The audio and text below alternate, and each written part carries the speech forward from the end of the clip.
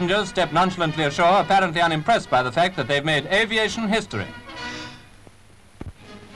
Australia celebrates the King's birthday when the Governor-General, Lord Gowrie, reviews a parade of over 10,000 troops in Sydney. Australians, amongst the hardiest fighters in the world, have kept up their Great War traditions. And these men are the National Guard of the Commonwealth, civilians who have undertaken military training in their leisure.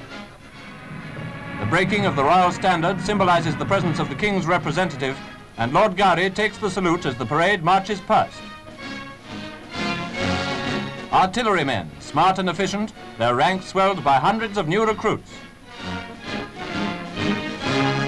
Men of the Royal Australian Air Force, and following more artillerymen.